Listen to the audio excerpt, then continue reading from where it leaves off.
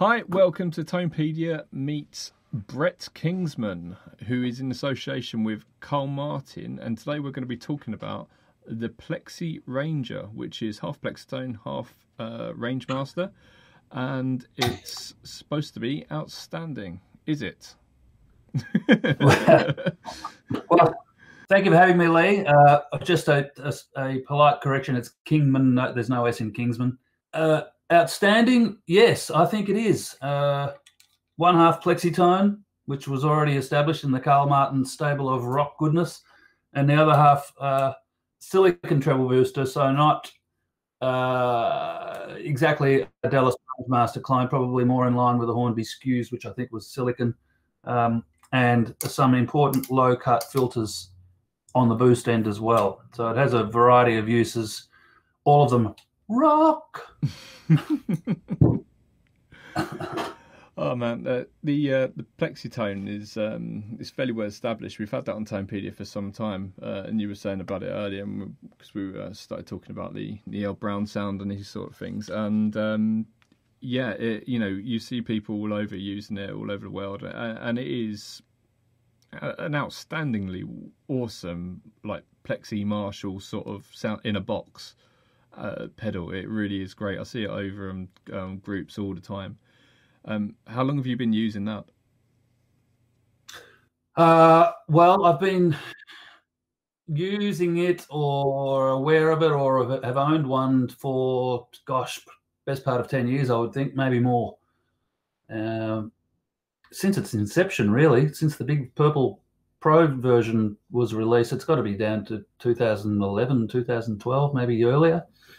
Yeah, definitely one of the best in its class. Yeah. It's why it was so easy just to take it a step further and put a treble booster in front of it, so you get the best of both worlds. Treble boosters in front of anything sound great. So yeah.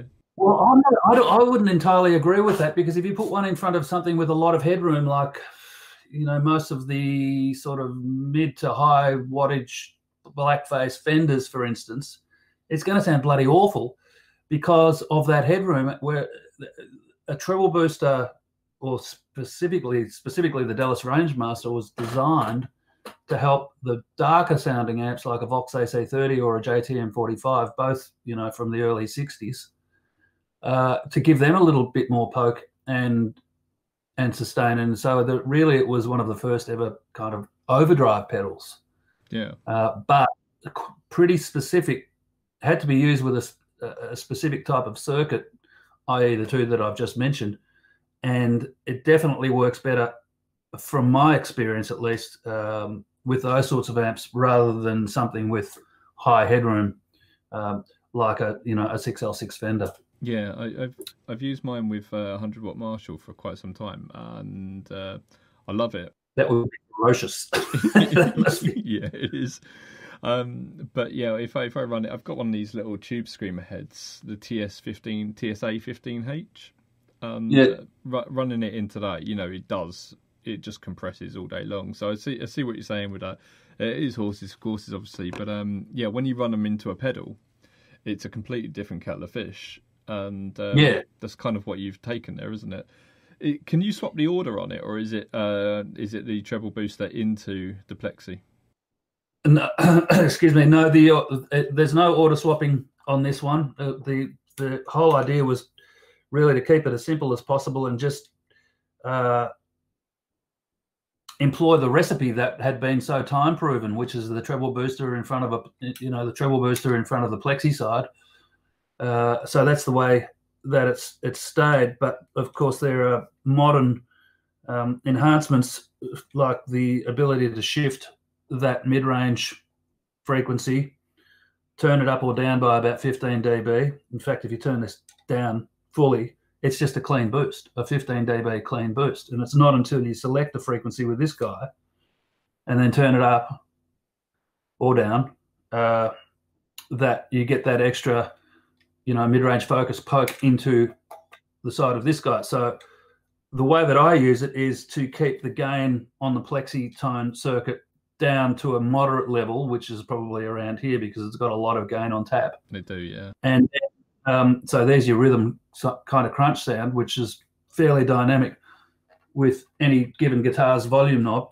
And then when it becomes, when the hero moment arrives for the solo, you kick this guy in and off you go. Brilliant.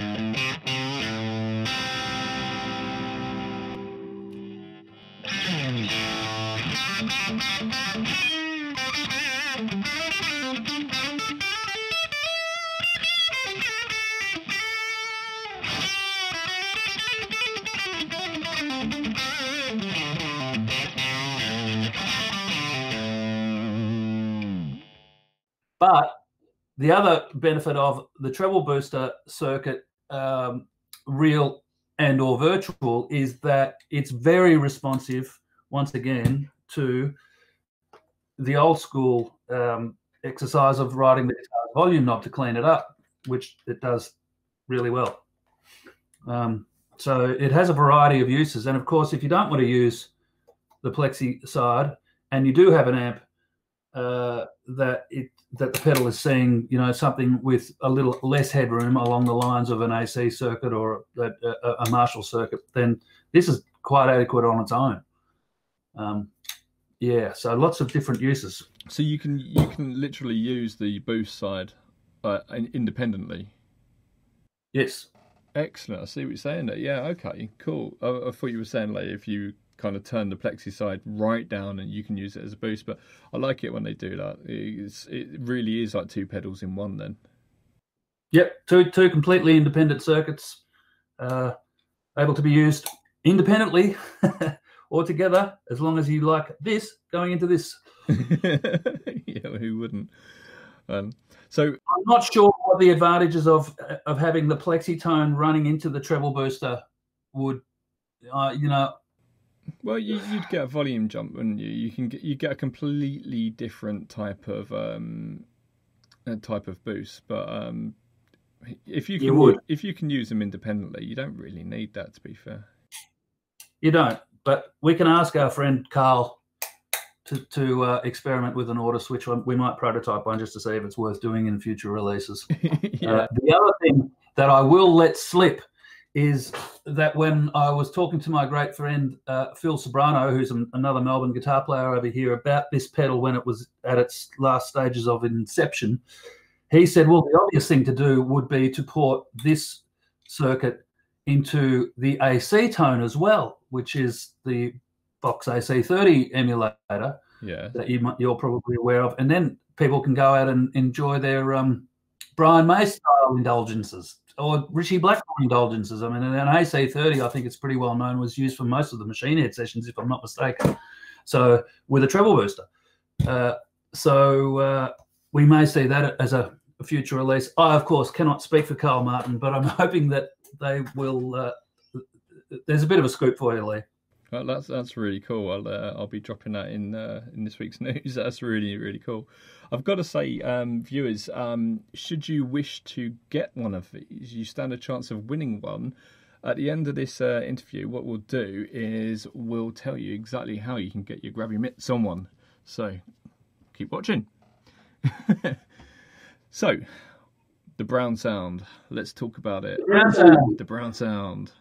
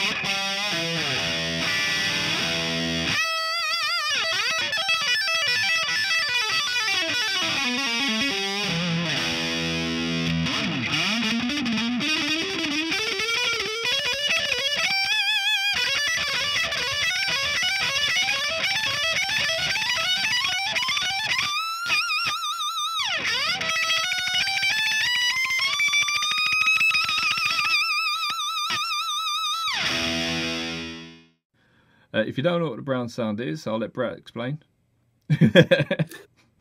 Well, the brown sound is a term coined by Eddie, I think, Eddie Van Halen, R.I.P. What a loss to the world of music and the world in general, I reckon. Yeah. That basically explains sonically what a cranked Marshall late 60s super lead plexi sounds like through some poor old Celestian greenbacks that are just going, with all of the mid-range and dynamic goodness that combination can bring with a deft right arm. That's the brown sound. It was just like high gain, but not as we expect it today. It was yeah. See, if you listen to that early Van Halen stuff, the live things that are available on YouTube, it's not really that high gain. It's more about the volume, the attack and the attitude. It's very Marshall super lead plexi, but it's not kind of Diesel high gain or Bogner high gain or even 5150 versions 2 and 3 high gain. It's very Marshall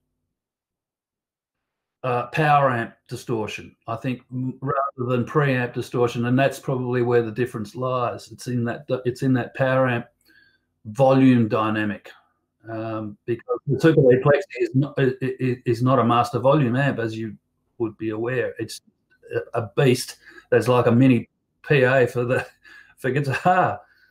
There's nothing fizzy about it. It is like, but it's not all bass either. It's almost sort of like a wide mid frequency just coming at you and hitting you so hard it makes you need new underwear. Hence the name, the brown sound, and it's just it is lovely. And the Plexitone, as you were saying before we started filming, if you want to get that sound from a pedal, then the Plexitone is the one to go for. And what you've done is taken the Plexitone, dialed back the gain a little bit, because if there's something the Plexitone's got lots of, it's gain, and kicked it out the backside with something just a different flavour, really, isn't it? Yes, yeah. The treble booster. The treble boosters of old added a certain mid-range poke, which helped the darker amps like the AC30 and the JTM 45s and the super leads cut through in a solo sort of mix, almost like a cocked wah.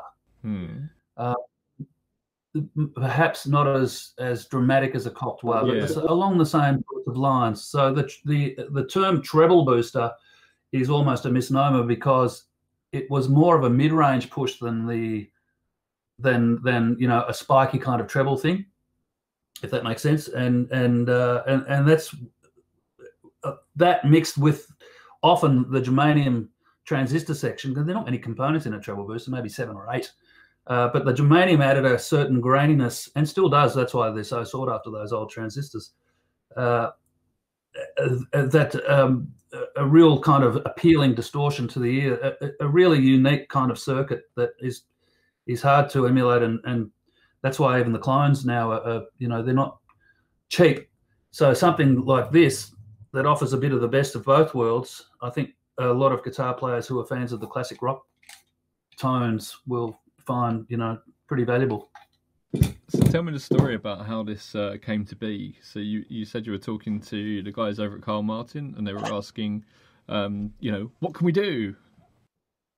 Yeah, I have a long-standing friendship with Soren over at Carl Martin, who's a lovely Danish bloke, and we catch up maybe once or twice every year for a fairly lengthy chat, just to say hello and talk about the industry. And I do that with a few different people from around the world. I'm very fortunate in that regard, because I've met so many people through the YouTube exploits. But often Soren will say, is there anything you think we should be doing, or we can build? Have you got any ideas? And I can't blame him for fishing. And if I have any ideas, I'm only too happy to share them.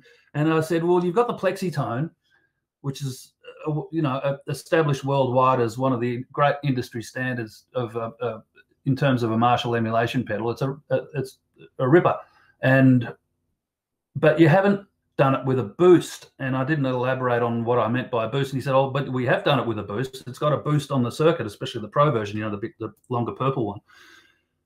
And I said, "Not that sort of boost, a treble booster." And Soren wasn't entirely familiar with the treble booster thing, and so I had to do some gentle explanations and say, well, about the Dallas Rangemaster, the Hornby Skews, the BSM line of pedals, which specialises it from Germany and several other companies that have been producing them, and with all due respect, they weren't overly familiar with what a treble booster was. So I explained and showed them some videos, and then said, "Can you build a pedal with a treble booster in front of it, in front of the Plexitone circuit, so that people can enjoy that specific classic rock tone under one roof?"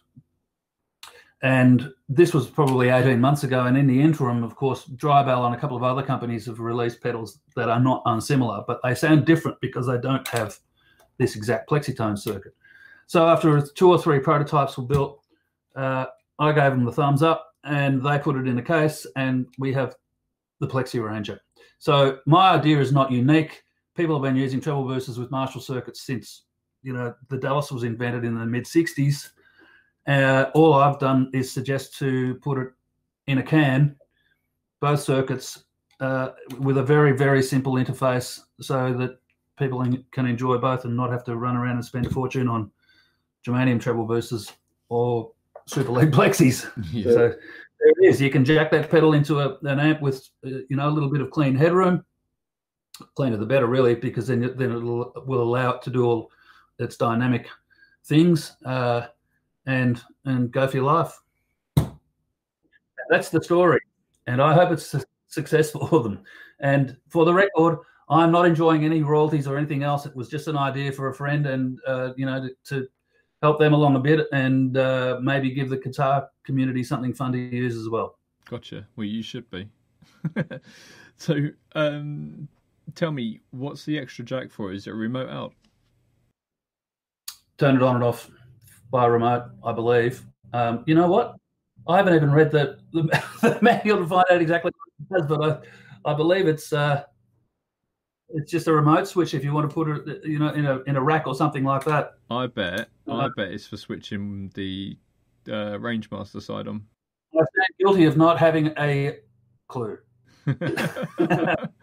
I'll have to look at the manual. It might be a TRS out, so you can run it. I'm thinking a TRS, so you can employ a double foot switch to latch it on and off either circuit. Yeah. Put it into your ES8 or G2 or whatever, and you're away. Yeah. Very cool. Very, very cool. Well, look, it's been really, really nice to meet you. I think we've covered everything. And thanks for taking the time to say hi. No, man. Yeah, it's been a pleasure. It really has. So we're going to get on to talking to everyone about how they can win one of these. But before we do so, do you want to say goodbye? I bid you adieu, and thanks for having me. And I hope that everybody has a fun time at the Guitar Summit. And if possible, go and say good day to Lee and TonePedia. And thanks for having me, and best of luck, Europe. See you soon.